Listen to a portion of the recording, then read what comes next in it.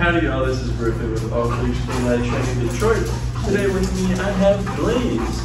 Blaze is a year-and-a-half-old red lab retriever mix of some sort. He's got a lot of puppy behaviors he hasn't quite outgrown,